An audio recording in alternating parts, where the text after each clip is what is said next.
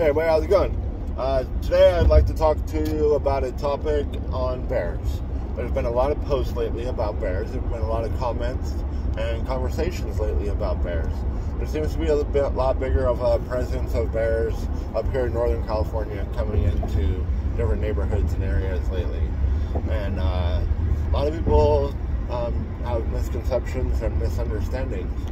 And I thought that I might just make a video real quick and talk to some of y'all and clear up some misconceptions. So a lot of the posts that I see are like, oh my God, there's a bear in my neighborhood. You know, I like walk my kids, I walk my dog, I walk my whatever. Like somebody's got to come and deal with this bear. Like, oh my God, all this stuff. And they're like really being Karens about it and kind of really blowing it out of proportion, to be honest. And that's not really an opinion, that's actually a fact. First off, maybe we should discuss what bears eat. Bears don't eat you. Sorry to break it to you, but you're not on the menu. You're not even something that the bear is interested in, to be honest.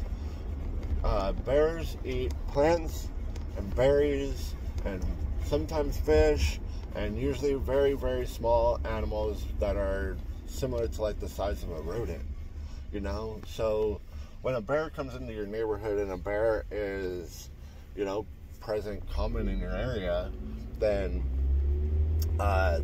the only thing that it's going to harm in your neighborhood, if anything, is your trash can. And it might chase your cat, it might catch your cat, but it's not going to go after your dog, it's not going to go after your kid, it's not going to go after you. You know, don't corner it and make it so that it doesn't have a way to run away and be able to escape to safety, because a bear against you will choose to fight every time, you know, unless it's trying to protect its cub or really has something that it's gonna put its life on the line for, you know, because the bear doesn't want no problems. The bear doesn't have any problems with you. The bear isn't gonna come just attack you or anything, you know. Calm down. Bears are not such a problem. You know, I know a man actually up in Willow Creek area that has a couple pet bears. I've seen the man go up and pet the bear and stuff, you know, with my own eyes. You know, pretty cool guy. Bears are really not that bad. You know, and something else that maybe some people don't really think about, but maybe we should consider, is there's a cycle of life, and there's always, you know, rodents to animals to bigger animals to birds to everything. Everything has a place. Everything has a spot in the world and in life. And some things are territorial, and sometimes that is very beneficial, not only dangerous. One of the ways that that's beneficial is if there's a group of bears, or there's bears common in your neighborhood or in the woods that you love to enjoy, then that there's usually not bears and lions in the same area. You know, they don't really hang out. So if there's bears in your neighborhood, then there's probably not lions.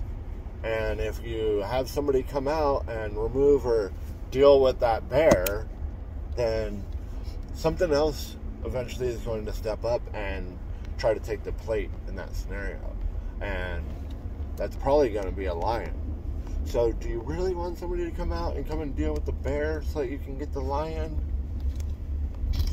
Probably not, because the lion will eat you. The lion will eat your kids.